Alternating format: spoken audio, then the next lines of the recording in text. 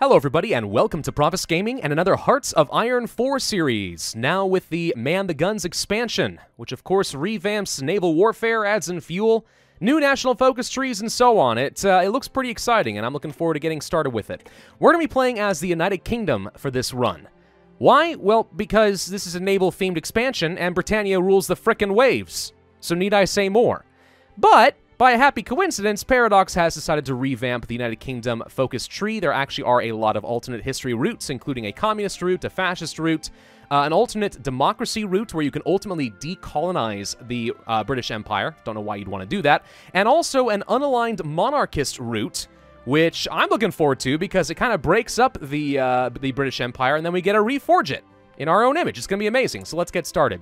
Now, one additional feature we're going to play with in the Man the Guns expansion are custom game rules. You actually can now determine which national focus path the AI is going to be using in this campaign. So for example, Germany, we can tell them to go down the Restore the Kaiser route, which we're going to go ahead and do, because if we're going to already go down a monarchist United Kingdom route, let's go for a monarchist German Reich route. That could be kind of fun. So they're going to go down the German Civil War, try to knock Hitler out of power, and then restore Wilhelm II into the emperorship. Whatever, that was smooth as heck. We're also going to go for the random Soviet Union, the random Japan route. France, I'd like you to go down the French Commune route. And I'm going to say let's go with the United States and do an alternate history democratic route. I'm not sure if this will lead to the new Civil War option that can occur in the United States. I have no idea, but I'm looking forward to finding out for sure. All right, let's go ahead and jump into the game. Now, of course, the first couple years of the game will be focused on building up our production and our war machine in preparation for a world war. Of course, with Germany going down a completely different path, I have no idea if we are going to go down a world war. What I think will end up happening is probably the Soviet Union will continue to be communist, and they're going to pair up with the French. And then we're going to find the Germans and the British against the Russians and the French. I imagine that's what's going to happen, but we have to find out as we play, because I'm really not sure what to expect here. For the national focus, now we can go down. Well, first off, real quick, we can revisit colonial policy, and ultimately this is going to lead to the decolonization route, which is interesting. And apparently, you have to do this if you go down the communist route, or else there will be a civil war, which is really interesting. But anyway, we're going to go down a change in course. This leads to the King's Party, which is the unaligned route, the fascist route with the black shirts, and the communist route with the trade unions. For now, it will get me some extra political power, weekly war support, and support for all three of those ideologies. Now, how are we going to ultimately become a monarchist party? Currently, we have Stanley Baldwin as the prime minister, but I want to kick him out and put myself as the head of the government. I think we are currently led by King Edward. I don't remember which number that is. But if you guys remember your history, in 1936, there was a constitutional crisis in the UK where King Edward wanted to marry an American woman named, I think it was Wallis Simpson, who had already been once divorced and was already in the process of getting her second divorce at the time all this kind of affair broke out. It was quite the scandal. And ultimately, King Edward stepped down and abdicated the throne in favor of his brother, King George VI, I think it was. If you guys have watched the movie The King's Speech, that's actually central to the plot, and that's historically how things went down. In our case, though, we are going to frickin' marry Wallis Simpson. We are going to weather the storm of this constitutional crisis, and if Parliament decides to resign, so frickin' be it. I will install a new party of loyalists, and I will run the country. And of course, there's going to be a lot of consequences for doing that. The Dominions are going to want to break free. It's going to be kind of fun. Let's see if we can pull through. Starting off with 4 research slots is kind of nice as Britain, so we're going to go for our basic machine tools and construction. We could go for synthetic oil, so we can start producing oil and fuel early on, because we know we are going to ultimately need this. This is very important now, but I'm not sure we are prioritizing that at the moment. Let's go for the mechanical computing for the extra research speed, since we do start off with the mechanical engineering. And for our infantry, do we want to go for support companies? We do start off with Grand Battle Plan Doctrine, which I usually don't like, but I guess we could go down this route if we wanted to. I could alternatively go ahead and research the 1936 light tank, the Matilda, because I know that there's a pretty early on national focus that gives me a 100% research boost toward a tank, so we could get an early medium tank if we get this pretty early on. Let's go ahead and do that and see what happens. Civilian factories, I want to get at least a couple of these up front. England actually has some pretty good infrastructure at the beginning of the game, so let's build like 10 of those. And for our military factories, we're not going to worry about the planes, I think. Let's hold off on those for now. Let's go for some extra support equipment, towed artillery, and infantry equipment so we can start training up some more troops. Now, naval configurations is complicated, and I can't say that I fully understand the optimal build order yet for navies. One huge change that was added into the game are variants of ships. It used to be that just like with tanks or planes, you'd increase the engine or the main gun or your armor, and that just kind of tweaks some of the basic stats of your ships. Now, if you go to, let's say, the Admiral class and we do a variant, we can change out the modules of all of our different ships and create several different variants for different purposes. So, for example, let's suppose we want to create a destroyer that is mostly a screening anti-air ship. We could do that. We could also have two different types of submarines, one that is purely torpedoes for DPS, and one that is half torpedoes and half radar for some extra detection, and so on. There's a lot of different things that we can do now, and it's exceptionally complicated, and I have no idea what is best. So we're just going to kind of stumble blindly along and hope that this works. I've been trying to do some reading on Reddit, and I can't say that I am that much wiser for it, but what the heck, we'll give it a shot. I do think we want to go ahead and build out some... Well, we actually have 800 convoys. Do I need more? I suppose a few extra convoys will not go amiss. Let's go ahead and just kind of keep adding some extra to the pile. Unassigned divisions. Yeah, we're going to have a bunch of those. Let's get all of you guys in a group.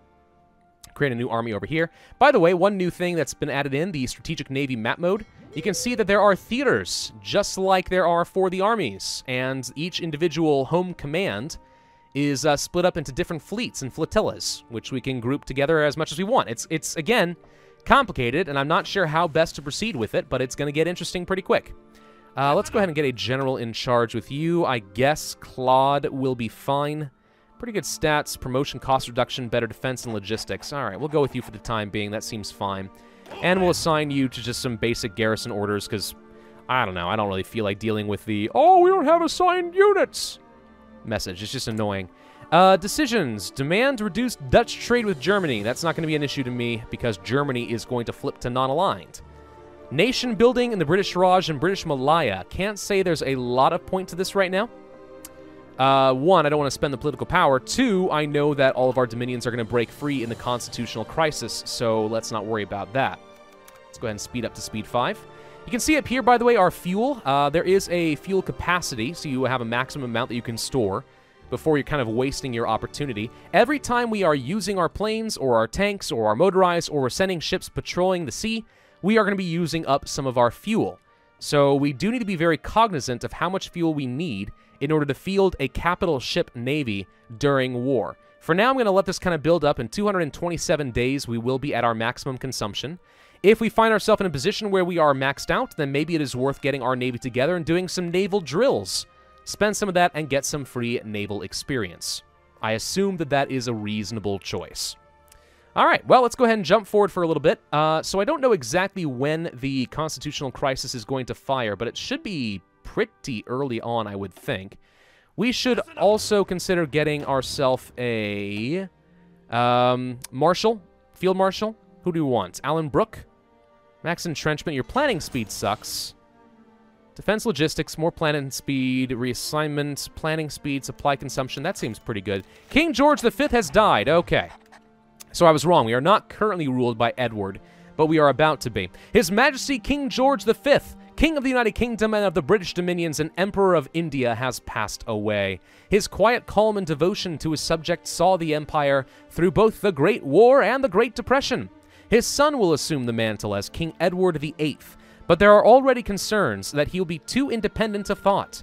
Stanley Baldwin and Neville Chamberlain are preparing to ensure that he will accept direction from the Prime Minister and the Cabinet. We lose stability for pretty much ever, which really sucks. Free dockyards. One of the reasons I didn't want to reassign all these ships is because they're already in progress with a lot of them. So why cancel progress on ships? We might as well get some free ones pretty early on. What do I want to build? I don't really know. Maybe some heavy ships for now? I don't know. I don't know what's best. I really do not. I should have done more research on this, but it's hard to say for sure. There's just so much to do. We probably should get some colonial theaters set up. We're going to take you, move you to a new theater like so. Let's see. All of you will get assigned... Well, actually, hang on. All of you will get assigned to the Brown Theater over here. You as well, and we will assign you to Garrison... I don't know, let's say the coastline. Maybe this, a little bit of Egypt. I'm sure that's very important for us. Yeah, just do that, I guess. You can go here as well. We have a lot of colonial territories, which is very annoying because I don't like having to manage these personally, but we'll go ahead and protect Malta. We will need to protect Gibraltar as well. So let's set up a garrison order with you. Where else we got to go? Oh, hello. You guys can join up with Brown, and then we'll set these up like so.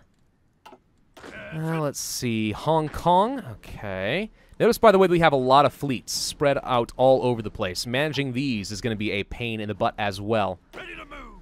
But I'm sure we can make it work. You guys join up over here. Garrison British Malaya. Sri Lanka needs a garrison. Let's do that. And that should be everybody. Okay, wonderful. More dockyards. Let's just finish up, I guess, some submarines or something. Sure, early submarine holes. What's the skull? I don't know. Whatever, I'm sure it's important. Okay, so, King Edward, do something naughty. Want to see what happens. I think, by the way, that these icons here, these numbers, represent the number of capital ships in this flotilla and the number of screening ships, or light ships. So, 3 light ships and 0 capital ships here, but up with the aircraft carrier, 11 and 47. Appears to be what we're looking at over here, which we could just go ahead and group these guys up. I think the order is supposed to be something along the lines of, for every 1 aircraft carrier, you're supposed to have 4 capital ships, and for every capital ship, you should have 4 screening ships. That's what I've heard is the optimal setup. I have no idea if that's true. Now, we cannot go for the King's Party focus yet until King Edward has married Wallis Simpson. So for now, we are going to ignore the alternate history route. We could go for reinforcing the Empire for extra base stability, which sounds nice, eventually moving toward extra research speed and so on. Most of this, I'm not sure how much it's going to matter, because I know that our dominions are going to break free, at least temporarily. Some of this is still good, but maybe we want to go for limited rearmament for the extra civilian factories, and I think that makes the most sense. So let's go down that focus for the time being. What is this? Wait, what is this? Oh, wait, okay, yeah. So we actually do have our home command set up down here in the theaters. Fascinating. I'm going to have to remember to actually jump between these 2 map modes more often now. Oh, finish up with these dockyards. All right, let's go for... Now, it says we can't build any carriers at the moment. I'm not sure that's true. What we have to do is select a hull, right? So if we go to... No, that's module slot. What is this? Yes, okay, so this is our hull, and then we'd have to add on some modules like, let's say, hangar space here. I guess we have to do an integrated hangar, and then an integrated hangar, like, deck. These are the kind of the base things that you would need in order to have a functional aircraft carrier, a place to store the planes and a place to launch the planes. If we saved this out, I think we actually would be able to start building this.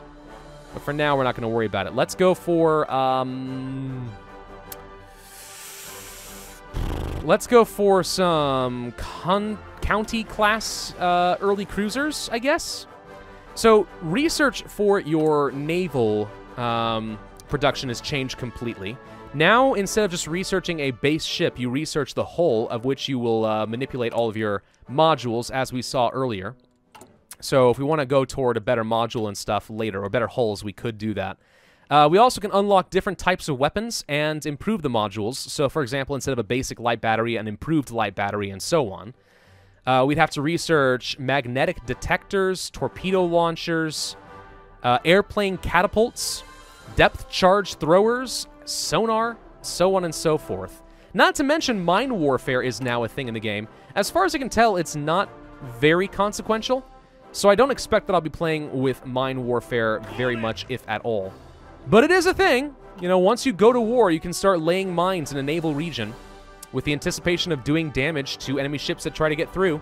If you're playing as a small nation like, let's say, the Netherlands, and you go the fascist route and you're planning on fighting England with Germany's help, then maybe that actually could be useful to you.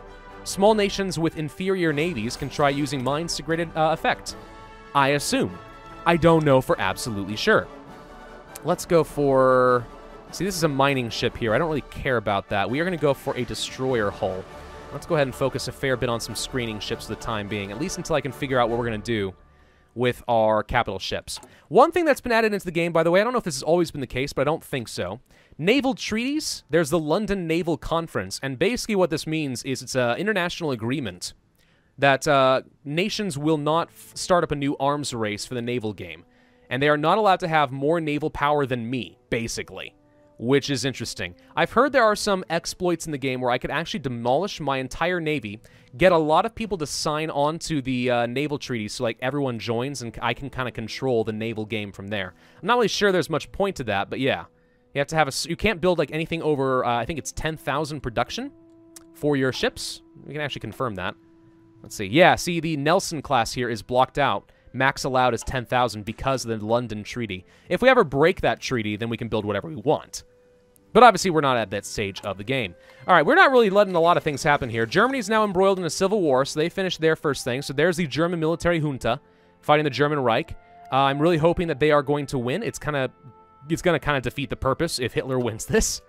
But I think there's a good chance that Wilhelm will come back into power. We'll see what happens. We'll see what happens out of that. I wouldn't mind forming a brand new faction with a monarchist Germany to counter France and the Soviet Union. And maybe eat a little bit of Italy along the way. You know, that could be kind of fun. There are some national focuses that will have to do with our relationship with Germany. And if they are not fascist and they're my alignment or my ideology, then I feel like we could actually get away with doing a lot of cool stuff. But we'll see. Nationalist Spain has declared war on the Republican Spain, so that civil war has officially begun. Come on, where's the event? Come on, King Edward. Get involved with Wallace. You all know you want to.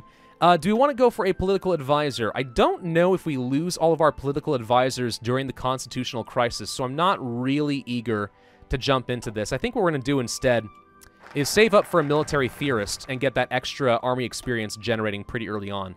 Do we want to go for the Shadow Scheme, which gives me extra military factories? Let's see. Hang on.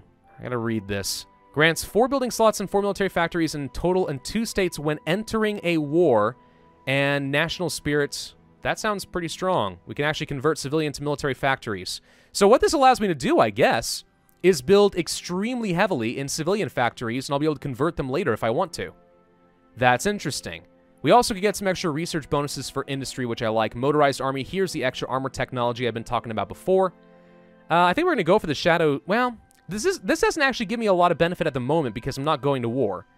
But the extra industry and research slots could certainly be nice. So I guess we'll go for that for the time being and see what happens. Again, I'm not sure how much benefit I gain from going down the reinforcing of the Dominions, because I know that no matter how much I reinforce them and how much they like me, they're going to break free. Let's go for the military theorist, get that extra army experience going through every day. We'll be able to change up our templates as we see fit eventually. Research, we're about to finish up with the basic machining tools, so we'll move on to something else. I guess we can continue with the Grand Battle Plan Doctrine and just make some progress on that, since it takes a while. Second Naval Treaty has been signed, so Britain, France, Italy, Japan, and the U.S. have all agreed not to build a massive ship. This will safeguard peace better than any super battleship. Oh, I beg to differ. Super battleships are amazing. Also, I should mention we are in the Commonwealth research, which is reducing my tech research by a significant margin. I think we lose this once the Dominions break free, which is going to be sad. I really don't know if this is the best United Kingdom path. I really don't know. It probably isn't. But I don't know. We're going to find out. Come on! Where's Wallace? I want to fire off the King's speech! Seriously, we do need to get progress with this. I'm going to need a lot of political power to make this work. So it actually might be wise for us to just kind of hold on to a lot of it instead of spending it. But again, that military experience, it's just hard to pass up on that opportunity. We could also go for things like some industrial research speed or electronic research speed, which is nice too. Probably would go for industrial, honestly, since we did get a head start with electronics this particular game. Ethiopia has been annexed by Italy. Looks like the German military junta is pushing back against the fascists, so that's making some solid progress. Construction is done. Let's go for the concentrated industry, because I don't expect we're going to have a lot of German bombers causing problems this particular game. Do I want to go for any early game naval research? No, I think I would rather go for some support companies and start researching these, like Field Hospital, and get those ready. Outdated equipment in production, you say. I think it's the tanks, so we need to change those up. To the Matilda. This is the old variant that you would have with your ship. So you can see how things have really changed in the Man the Guns expansion. It's made it a lot more complicated, and honestly, it reminds me a bit of Stellaris, but Stellaris was pretty simple and straightforward in comparison. We're not going to create any variants of the Matilda. I just want to change up our production there and get better light tanks going. That way, when we do eventually create some light tank divisions, we will be able to make that work. All right, here we go. The Edward VIII Abdication Crisis. For some time, King Edward VIII has entertained hopes to marry the American Wallis Simpson. A constitutional crisis has now arisen as Mrs. Simpson is not only divorced from her previous husband, but in point of fact, still married to her current husband, presently pursuing a second divorce. General outrage has ensued on the grounds that, as king, and being the head of the Church of England, Edward cannot marry a divorcee. Or divorcee, however you say that. The king, however, has made it abundantly clear that he is very much in love with Mrs. Simpson and intends to marry her regardless of the opinions of his governments or his subjects. As such, only 3 options remain open to him. The British government and the governments of the Dominions have already stated that any alternative to abdication would be unacceptable, and repercussions of trying to force through a marriage, even an attempted compromise, would likely be dire, not only for Britain itself, but also for its ties to the Commonwealth. As the king's closest advisors continue their attempts to convince him, the public awaits with bated breath the resolution of this conflict between the king and his cabinets. Normally, this is where you would say, better to get King George and actually have him abdicate, get better stability. We could go for a compromise with a morganatic marriage, better base stability, or sorry, we lose some base stability, 5%, but we do gain popularity of non-aligned plus 5%, which is fun. Or we can go for losing 15% base stability, gain 10% popularity with a non-aligned, and lose some political power. I don't know if this leads to better options in the future, but an extra 5% popularity in non-aligned sounds nice, but it's not going to be that important to me. Or is it? I suppose the more popular you are, the more stability you have. So, in the long term, this might be better. No, but then we lose a lot of base stability. I think I'm going to go for a morganatic marriage. We'll lose 5% base stability, we'll gain some non-aligned support, and continue with our alternate history routes that will lead to a king's party. So yes, the non-aligned party is going to continue. Nigel Battenberg is apparently the leader. Not me? I would think that I'm the leader of the monarchist party, but all right. So the shadow scheme is about to finish. Excellent. Now we can go for the industrial efforts, or we can go for reinforce the empire for extra base stability, which sounds nice, but I think I will go for the industrial effort. Speed up our research in that path a little bit. We're about to finish the mechanical computing, so that will give me an extra 3% research. Working classes support the marriage. This is something that's going to be happening a lot until we actually do get married. We're going to have either positive or negative events where people are like, hey, this is great, or hey, this is terrible. So in this case, the working classes are like, woo, we're marrying a commoner. That sounds excellent. So we gain some base stability and more popularity in non-aligned. Or we could just abdicate. I mean, at any point we can change our mind and abdicate. But for now, sure, an extra change in popularity and base stability. Sounds great. So far, we've come out ahead. It's not going to stay that way. I guarantee you a lot of people are about to get angry. But it sounds fun. Let's go to the naval map mode, take our navy, and actually go ahead and do some naval exercises. Now, you're going to see this is going to consume a lot of fuel very rapidly. We only have 50 days of fuel remaining.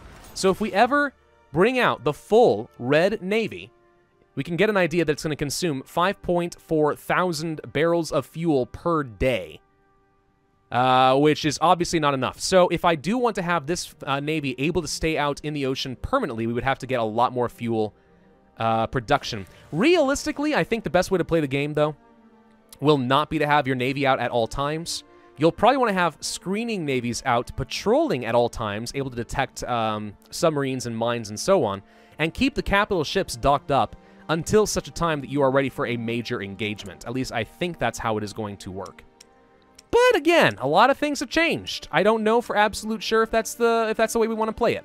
Let's go for a little bit of extra infantry equipment, some extra towed artillery, and then probably more support equipment as time goes on. Support equipment is something I always find that I have a shortage of when we are actually ready to start putting in field hospitals and so on. I'd like to have those ready to go, so we'll focus on that. I'm not going to worry about my fuel right now. I'm okay with getting the extra naval experience. See this coming in.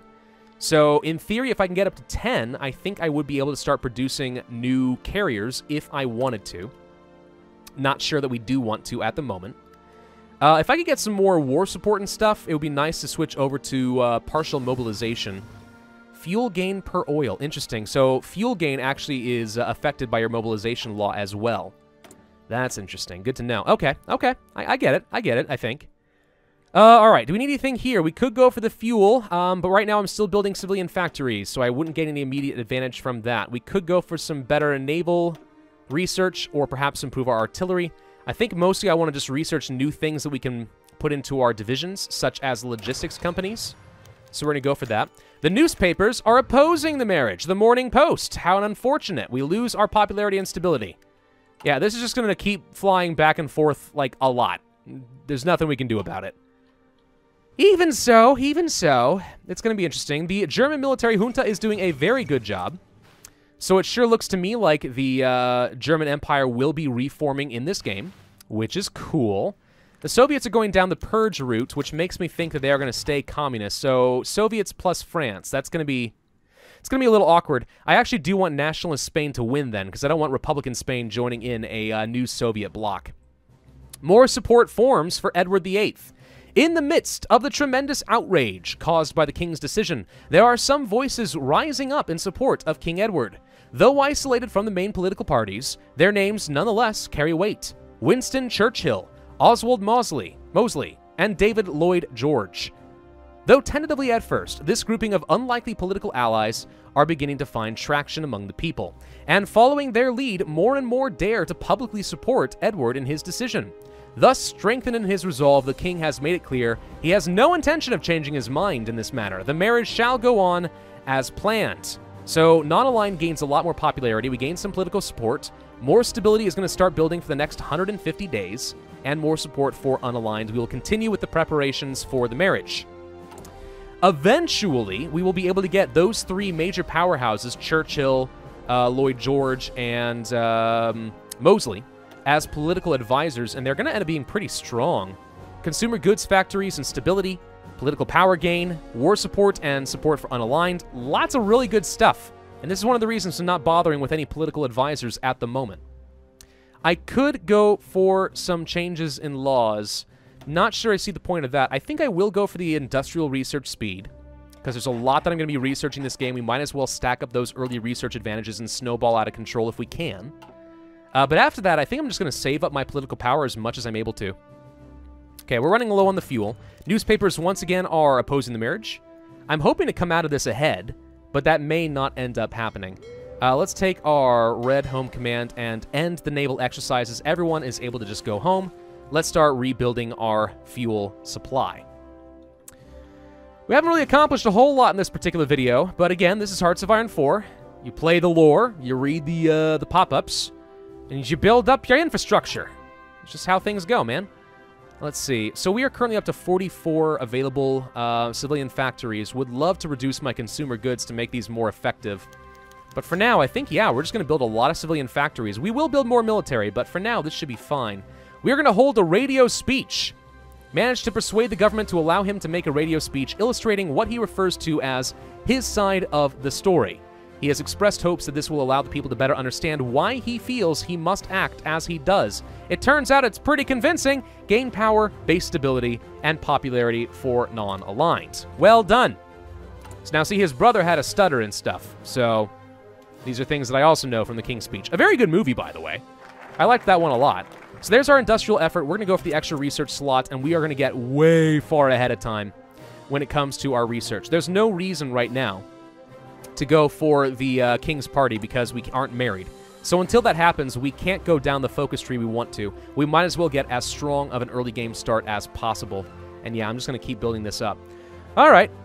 Well, this is looking promising. I'm going to have to do a lot of reading, I think, on our naval composition and how this is going to work. They're probably, at this point, I know that I'm starting this. Oh, gosh dang you newspapers. I know that I'm starting this series after Man the Guns has been out. for a good couple of